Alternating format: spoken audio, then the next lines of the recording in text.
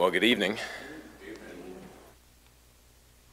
This evening, as we begin, I'd like for us to read just a few verses from the text we're going to be in. So I'd invite you to go ahead and be turning to Genesis chapter 10.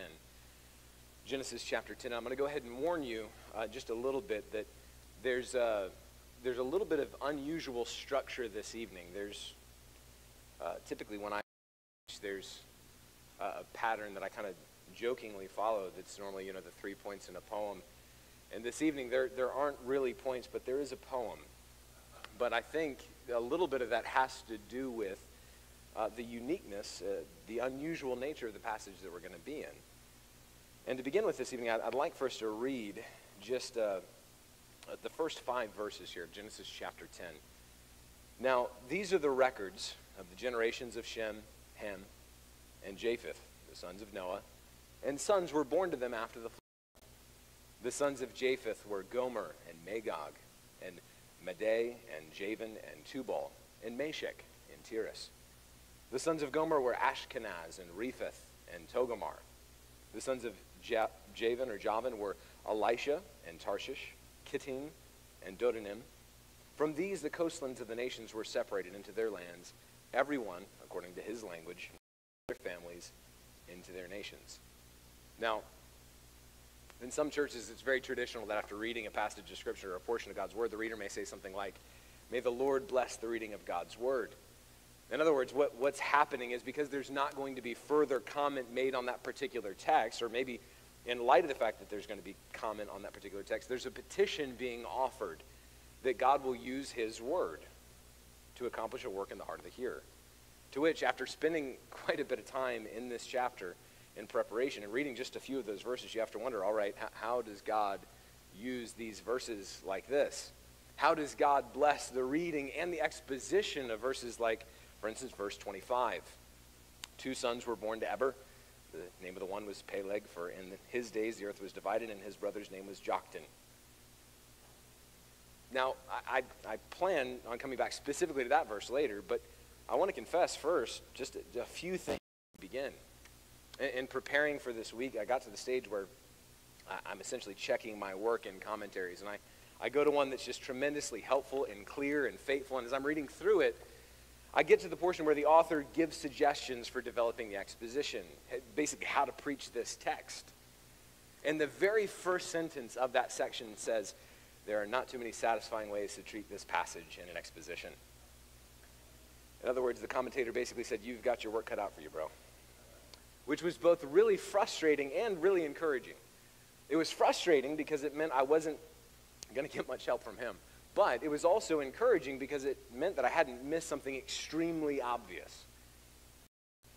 Because, and this is the first confession, texts like this are difficult. And teaching through Nehemiah, a few months back, we ran into a number of passages like this where it's just names. It's just names, and they're not easy. You don't want to skip them. You don't want to miss anything there that's particularly helpful. But normally, meditating on the truth that the sons of Gomer were Ashkenaz and Riphath and Togarmah aren't going to be inspiring too many worshipful thoughts. But, and this is the second confession, texts like these are profitable. If you've been around here any length of time, you've probably heard us say everyone wants to be biblical until they read it. And we've essentially made it a kind of motto around here. It's on our website. It's on other things, printed materials, that we want to be relentlessly biblical. And part and parcel with that is expositional preaching. And this commitment to exposition, exposing the text and presenting it, it's derived from and walks in tandem with the belief in the inerrancy, the total truthfulness and reliability of the Scripture. So when Paul writes to Timothy that all Scripture, even the number of silver sockets in the tabernacle fence, or the tribes descended from Mizraim, is profitable to make adequate and equipped for every good work, we believe it. And we have to practice that belief in preaching. But, and this is the third confession, even Pastor Calvin 460 years ago in teaching on this passage reminded his congregation that Paul elsewhere also wrote to Timothy not to be sucked in by those who want to dwell unedifyingly on endless genealogies. So, we're going to mine into this text because there's a wealth of edification here. But we're not going to go too far. We're going to be on guard that we don't enter into speculation, or I hope that we don't become tedious. But before I go any further, I do want to mention our big idea for this evening for our little listeners. It's the truth that we just sang about a moment ago. This is my Father's world. This is my Father's world. For our not-so-little listeners, I invite you to hold your place in Genesis 10. Turn quickly with me to Psalm 97. Psalm 97, and there in verse 1, you'll see a more biblically turned out phrase for our big idea. Psalm 97, verse 1. The Lord reigns. He's in charge. The Lord reigns. Let the earth rejoice. Let the many islands be glad. That's where we're headed this evening. That's what this text matters to us. Just like we sang a moment ago, this is my Father's world. This is where this text is going in Genesis chapter 10. And I hope we'll see that's why it's in our copy of the Word of God. Please don't make the mistake when you come to a text of Scripture like this of just passing briskly over it. Ask the question, do the work, come to others, and say, I don't know what to do with this. Why is this here? And before we get into the specifics of seeing what this text teaches us about reigning, in case you still are just a little skeptical of the value of a text like this or list like this, I want to sketch just a few surface things for us to demonstrate its value. This same text, Genesis chapter 10, is going to be used by the author of 1 Chronicles as he records the generations that are going to lead into the line of Abraham, then the line of David, through whom the promised Messiah is going to come. This same list in Genesis chapter 10 and then recorded for us in 1 Chronicles chapter 1 is going to be used in Luke chapter 3 to point to legitimize, to demonstrate Christ is indeed, Jesus is indeed the Christ. What's more is that this list like this, it's unparalleled in the ancient world. C.S. Lewis, before he became a believer, before he became one who was writing and speaking in defense of the legitimacy of Christianity, made the observation that as a professor of myth and mythology, he said, as I read the Bible, I realized myths don't work this way. They're not specific like this. They don't orient themselves in space and time. They don't give you geographical markers because they're relying on ambiguity. This is no mere myth, brothers and sisters. These are the records that real historical individuals are a part of this story. We know their names. We know their descendants. We know the extent of their lands in many cases. And there's a technical term that comes out in studying the Old Testament a lot that deals with some people's explanation of why these stories are there. The theory put out there by people who don't believe the Scripture is that these stories are all fabrications, they're all fictions, they're made up to explain various things. Oh, there's their name, let's make a story about it. There's a ruined city, let's make a story to explain how that got there. That term, etiological, when designated to a story means, well, it doesn't really have any basis in reality. Usually a primitive people, they needed an explanation for why people are scattered everywhere, so they concocted a story about a tower and confusing the languages. Maybe you've heard stories like this, like Paul Bunyan dragging his axe and creating the Grand Canyon, or Rudyard Kipling explaining how the rhino got his skin. These stories, they tell you why an animal has a particular habit or why they have a particular geographical formation. But the trouble with those stories is that everybody knows they're fictitious. Nobody takes them seriously. Moreover, they're not in accordance with reality.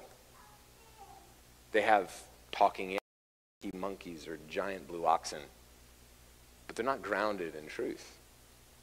However, when we come to the Scripture, when we come to the Bible, they have the ring of truth to them. They're not disconnected from reality. They're not mythic in their scope or detail. So when we come to texts of Scripture like this, one of the just minor purposes that they serve is to point us to the reality that These aren't ideological myths to explain where the Babylonians came from. These are written for a particular purpose.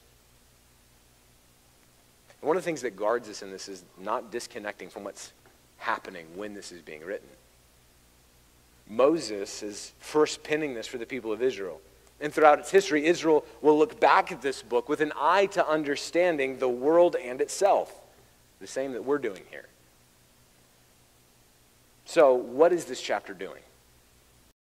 First audience, as they camp situated between the Hamitic descendants of Mizraim and Canaan, they're being taught something most important about Yahweh, their God. They're being taught and reminded this is indeed his world. He's not some tribal deity. He's not a territorial spirit. He's not restricted by a particular region or area. He's the sovereign of all the nations. He's Lord of all. The gods of the nations, not so. I've talked about this before, but one of the most fascinating things about one of the favorite stories about Elijah calling down fire. He goes to the top of Mount Carmel, the highest point of elevation in that region, to have this battle between Baal and Yahweh.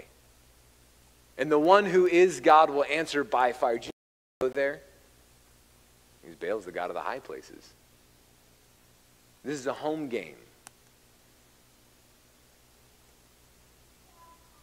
But again and again, Yahweh is going to demonstrate he's no mere tribal deity. He's not just the God of Israel. He's the Lord of all the earth. And recording the descendants of Shem, Ham, and Japheth, it's recording, among other things, the reality of God's blessing on Shem, Ham, and Japheth. They're the fathers of the rest of humanity. And if you remember, it was God who said they would go forth, multiply, and fill the earth. And this chapter is saying, yeah, that happened. What God commanded took place. As well as the fact, if we were to draw a compass with Israel, the promised land at the center, and go north and circle west, we'd run into the descendants of Japheth. Then from the south, circling around the east and moving to the center, we find the sons of Ham. And intermixed with these and filling in the few spaces of the sons of Shem. But among those singled out of Shem, we have an abrupt stop. If you read through this chapter, there's sort of inconclusive data. It's going to be filled in chapter 11, but for now, one of the major things being communicated is that the world was filled out by Noah's sons. That's why verses 1 and 32 say, these are the generations, the families, the sons of Noah, according to their genealogies, by their nations. And out of these, the nations were separated on the earth after the flood. In other words, if you already know what's coming next in chapter 11, God has his purpose brought to pass. The people resisted the command, the mandate from God to fill out the earth. But God brings it to pass, despite the rebellion of men. And he's brought it so that at all points of the compass of Noah. And this reminds us, beloved, God isn't kidding. He's going to bring about his purposes. For that first audience of Moses, having this recounted to them, it's drawing the picture very clearly. Their God, as he had declared and demonstrated to them, he's over Egypt. He's to be feared in all the earth. He's the Lord of all the nations. So when he singles out Israel and plucks them out from among the other nations and says, I'm going to, through you, accomplish my purposes, he reminds them in passages like Deuteronomy 7:7, the Lord did not set his love on you or choose you because you were more in number than any of the people, for you were the fewest of all peoples, but because the Lord loved you and kept the oath which he swore to your forefathers. In other words, just like we're told about our salvation in the New Testament, Israel was elect because of the great love of the Lord. Out of all the peoples of the earth, Israel is chosen because God wanted to. And for you and I, who enjoy the relationship with the living God and the forgiveness of sins, like Paul reminds his Corinthian readers in 1 Corinthians 1, it's not many wise according to the flesh, not many mighty, not many noble, but God has chosen the foolish things of the world to shame the wise. God has chosen the weak things of the world to shame the things that are strong, and the base things of the world, and the despised God has chosen the things that are not, so that he may nullify the things that are, so that no man may boast before the Lord. Beloved, we're no different. We're chosen in Christ, not based on our worthiness, but on his greatness. If anything, our weakness is our eligibility, because God needs nothing and gets the most glory out of our infirmity. So Genesis 10 reminds us that in all of the wide world, it's not like anyone hoodwinked their way past a naive and narrow-minded God and slips in. He sees all nations, and more than that, he's sovereign over them all, and he reigns over them all. And in the midst of everything that we've seen so far in Genesis, over the time since we began a few years ago to when we picked back up at the end of chapter 8, the narrative is about to narrow drastically. So far, everything has been on a global scale, even when that is only two people. But it's about to get really, really focused. God isn't unaware or unconcerned for all the nations. Instead, they're merely put on a hold for a time. God will return to dealing specifically and salvifically with them in the future, but for the time being, as we go through Genesis, moving into chapter 11 and chapter 12, he's going to work through one family, through one line of one family, of one son, from all the nations of the earth, who, by the way, God set the bounds of their habitation. It's not like they just so happened to be in a particular region. Rather, God ordained and delivered it to be just as he willed. So the nation of Israel poised on the precipice of the promised land. They needed that reminder. And we do too. We need reminded that this is indeed my Father's world. From the macro to the micro, God is accomplishing his purpose. So let's look at our text. Let's consider just a little bit how it's arranged. And like I said, I know that this is unusual, but we have to sort of mine through all of this to get where we're going. So how's our text arranged? Rather than work our way verse by verse through this chapter, I want to give us just sort of a working understanding of how it's laid out, because it's very specific. It's intentional. There are 3 sections in this chapter, each corresponding to one of. In this layout, the ordering of the lines of Shem, Ham, and Japheth is pretty common in Genesis. The line that God is not working through, they're dealt with first. We'll see this later on as you have the generations of Ishmael going forward to then give space to tell the story of Isaac. So first, in verses 2 through 5, Japheth's line is given. We already read that. Then in verses 6 through 20, Ham's line is given. And in contrast to Japheth's line, more attention is paid to Ham's descendants for a number of reasons. You have, beginning in verse 6, this sons of Ham were Cush and Mizraim and Put and Canaan. Then you have in verse 7, the sons of Cush. Then you have, beginning in verse number 13, Mizraim's sons. Then in verse 15, Canaan's sons. You have these lines that are singled out as let's follow their descendants. The reasons for that is first, they're connected to Israel's story. There's going to be more interaction from Ham's line than Japheth's. After they move out and on, Israel won't have a lot of contact with them. Secondly, Ham's line is more geographically invested. Remember the land the people are bound for? We typically remember it as the promised land, but it's also referred to as the land of Canaan. And we'll come back to this, but the bounds of territory attributed to Canaan in verse 19, it's the first time a sketch of the promised land is mentioned in the book of Genesis. The land that Abraham will later be promised is laid out in Scripture there as the territory of Canaan. Finally, in verses 21 through 32, we have Shem's line. This is the line of promise, so it's saved for last. This is the one for Israel they want to know the most about. That's their line. And the line of is essentially passed over for the time being. It'll be picked up in chapter 11 to detail others of this Shemitic people and where they settled. So, what can we learn from this? This is the breakdown of the chapter. This is how it's organized. What do we do with this? Well, first of all, like I already mentioned, it's not myth. It's fact. It's highly constructed, well-organized, unparalleled fact. And one of the things that's remarkable is as you study through the book of Genesis, it's remarkable how often those who profess to believe the Scripture, at least to the extent that they're writing a book on it, who maybe have spent years studying languages like Aramaic, Ugaritic, Sumerian, and they read pages of ancient documents, they're so ready to throw in the towel in the first 11 chapters of Genesis because there's no mention of Nimrod on anything that they found archaeologically yet. Or because a single slab of stone bearing an obviously mythological account of a founding city in an ancient dialect with a dead society, we trust that more than the Scriptures. So clearly, the Scriptures must be wrong. Beloved, we don't treat the first 11 chapters of God's Word like he's just messing around. Like it's just sort of some ad hoc compilation of syncretism, blending myth and legend. But don't worry, we can believe the other parts later.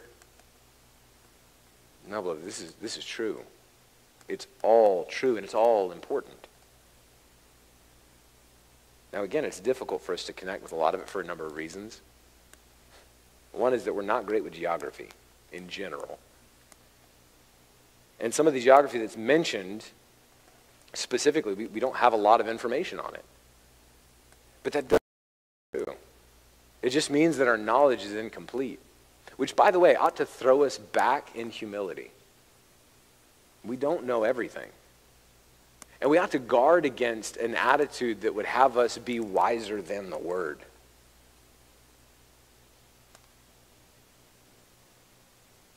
So we come to Genesis 10 and find all these people's names. And names that eventually become place names. If anything, it adds legitimacy to these stories.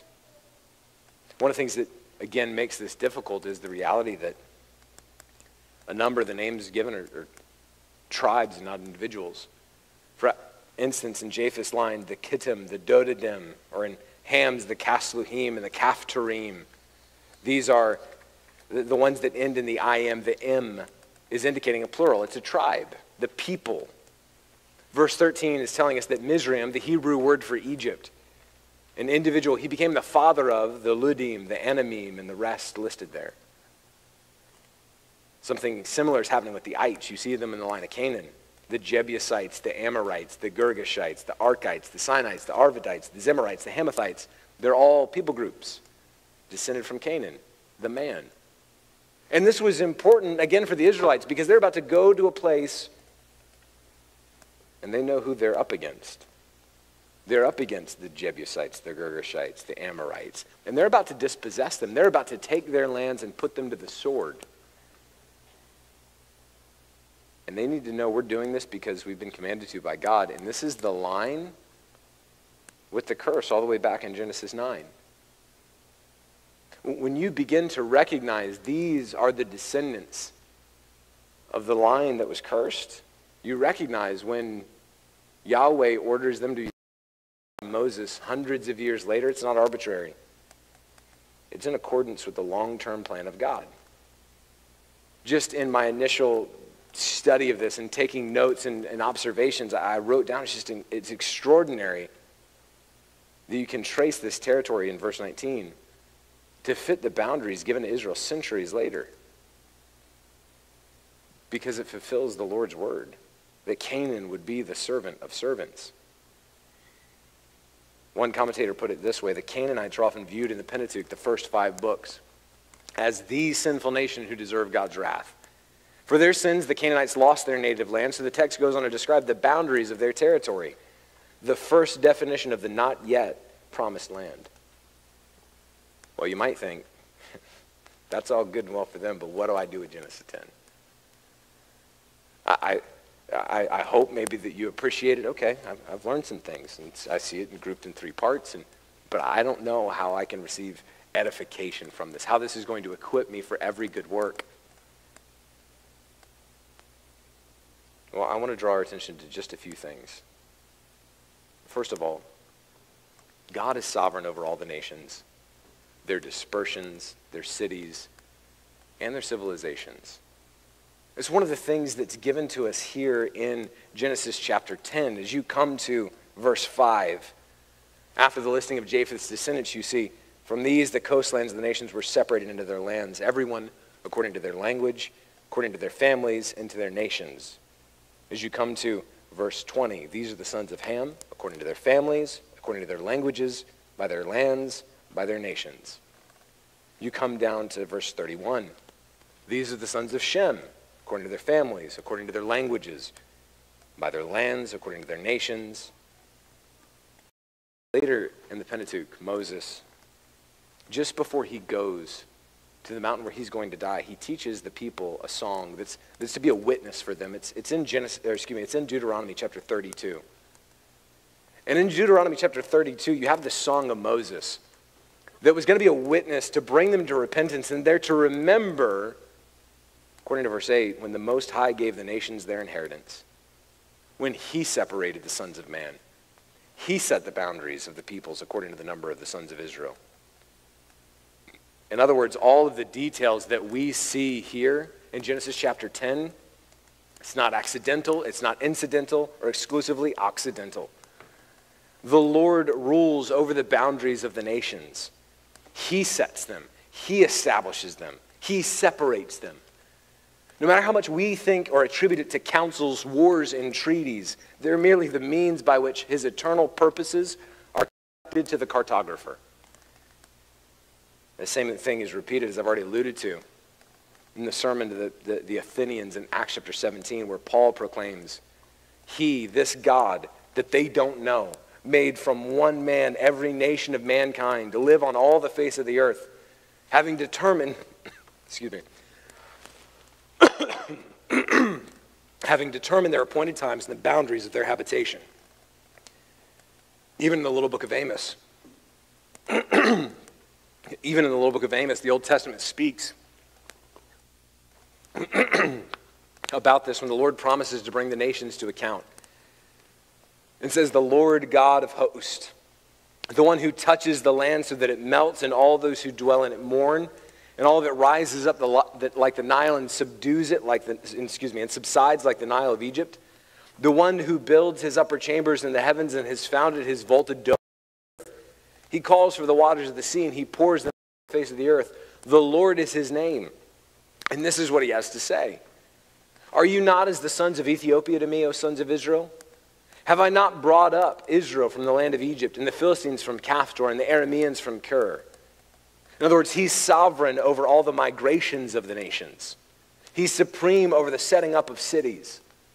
So when Genesis 10 declares from the coastlands of the nations were separated into their lands, this wasn't just incidental happenings of people off on their own. It's according to the predetermined purpose of God to get glory for his name. Beloved, there are no chances. There are no accidents. There's only the purposes of God being played out according to his plan. Here in Genesis 10, God isn't merely recording events that he observed taking place from a position of omniscience. He's recording deeds done by his hand. So that we would look at that, say, the Lord reigns, let the earth rejoice, so that we would confess that this is my Father's world. We need not fear the fury of the nations.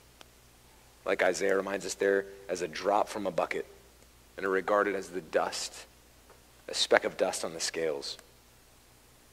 We don't need to worry about the direction of a nation or a city. We pray for its peace and prosperity under the grace of God, but we also see the grander picture. And we don't panic because we know he is the sovereign of civilizations. Beloved, Genesis 10 reminds us, teaches us, instructs us that he's sovereign over all the nations.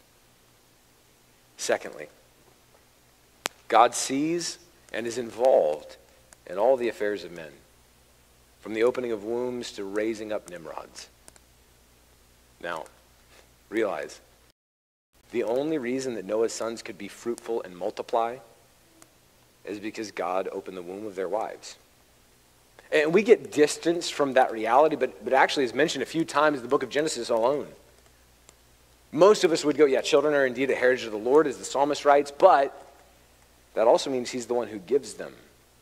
There could be no families of the earth, no nations, no peoples without the babies, and it's the Lord who creates life and fashions them in the womb. He opens the womb, and when it fits his purposes, he's the one who closes it. For these people, the Lord blessed them with an abundance of offspring to accomplish his purpose. For his purpose, he gives and he takes away, and we would do well to praise him as Job, no matter how that disposes us. But it's not just in the matters of birth the Lord is involved.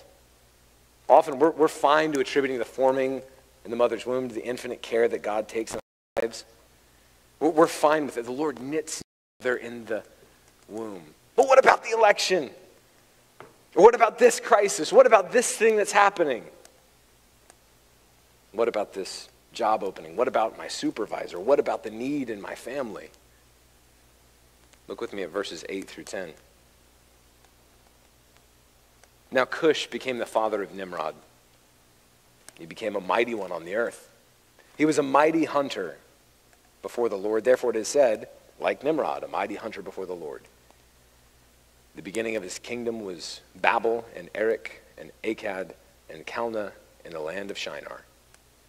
We'll continue reading on. From that land he went forth into Assyria and built Nineveh and Rehoboth-ir and Calah and Rezin between Nineveh and Calah. That is the great city. Now, there's a little bit of controversy concerning Nimrod, whether or not we can pinpoint him in history with any particular. And while that's unlikely, what we see at a minimum is that this guy didn't escape God's notice. In a list of somewhere around 70 names, he gets singled out. This idea of him being a mighty the Lord most likely isn't a grand endorsement of Nimrod. In fact, it's likely the opposite. Nimrod is a rebel. He's the founder of the city of Babel. His name may even be derived from that title, rebel. And in his prowess as a hunter, something that the ancient Sumerians and Akkadian rulers to follow, they would pattern themselves after him. He exalts himself. The verses here indicate that he didn't likely begin all of these cities as much as he took them over. He's an empire builder and flying in the face of God's mandate to scatter and multiply. One pastor on this text says that Nimrod was great. Let us know that these things which appear great in the world today are not always approved by God, but displease him and are abomination to him. One commentator points out the difference between Nimrod and some other named men in the Old Testament in the book of Genesis. Nimrod, he's remembered for building cities like Cain, who's characterized as wicked in Genesis 5. And he's contrasted with righteous Noah and Abraham, who are remembered for building altars of worship to the Lord. Bottom line, Nimrod stands at the head of an empire that becomes associated from Genesis to Revelation with God-hating rebellion. That's some notoriety. It's one thing to be noticed. It's a whole other thing to be noticed for the right reason. Sure, Nimrod gets unique notice and elaboration in this list, unlike any other descendant. But at what cost to his soul? Let's not forget the grand lesson, the hard lesson learned by Nebuchadnezzar in Daniel chapter 4, where he's warned to recognize the Most High is ruler over the realm of mankind and bestows it on him whom he wishes and sets it over the lowliest of men. Beloved, from the humblest birth to the highest throne, the Lord rules over them all. And whatever place we occupy in between, let's be content with his placement for us, because he is sovereign over individual lives. Thirdly, God's program is not stymied or dependent on human deeds, particularly blessing the nations. We might be tempted to look at this here, and someone asked me, it seems like this is almost a little out of order. In Genesis chapter 11, if you haven't looked ahead yet, that's where the scattering of the nations happen. That's where they're dispersed from Babel. We might be tempted to look at what takes place here and just be mystified. Now there's barriers to people receiving the word of the arrival of the Messiah. They're at the ends of the earth, and they speak another language. But as we see through the unfolding of God's word, scattering from one side of heaven to the other doesn't slow down our Lord. He's going to bring blessing on all the nations in his own perfect timing. God scatters the nations in part to limit their ability to co-labor in rebellion against him. Then, he singly operates through a particular family through whom he will bring the blessing to all the nations that he himself has dispersed across creation. Then he equips a people and empowers them and commands them to go forth and bring that nation, wait for it, to all the nations. To bring that message, bring that word to all the peoples, to all the languages. Even for Israel, one commentator mentions, Israel would see the nations arranged around them and would better understand their mission and destiny by having this map. And beloved, how much more so for us? As we consider the task of world missions, of bringing the message of Christ to all points of the compass, we might be tempted to grumble, to complain about the costs, the inconvenience, the struggles. This is the Lord's plan. It's his purpose. And we're guaranteed in his word of his success. That some from all nations and people will be around the throne praising him. Beloved, this purpose of God is going forward. I want us to understand there's not an organism or an empire that springs into existence, not a dog nor a dictator that has it today. There's not a star or a snowflake that's come into being without his intimate involvement. We're fashioned in the womb and our days are numbered like grass. We wither away, and it's all under the constant, all-seeing eye and fashioning hand of the Creator. A kingdom rises and a kingdom is ruined, and all is according to the sovereign dictate of the Lord God Almighty. A president comes into power, a politician takes an office, a principal steps into a role, or a student slips into a seat, and all of it is down according to the providential purposes of our God.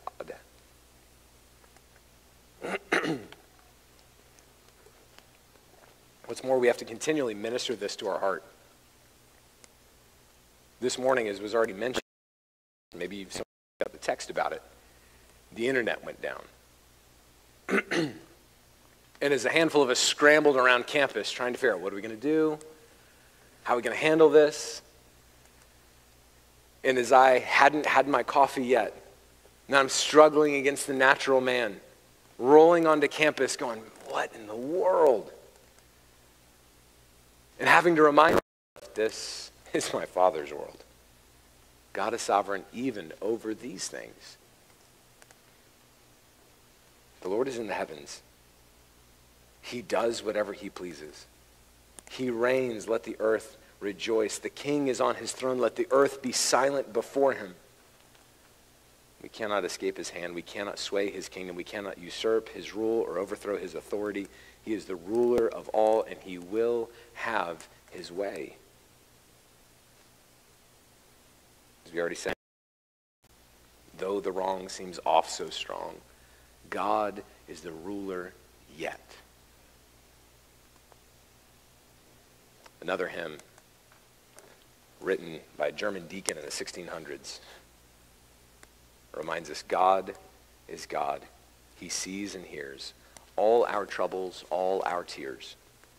Soul, forget not mid thy pains, God o'er all forever reigns. Fear not death nor Satan's thrusts. God defends who in him trusts. Soul, remember in thy pains, God o'er all forever reigns. For this life's long night of sadness, he will give us peace and gladness. Soul, remember in thy pains, God o'er all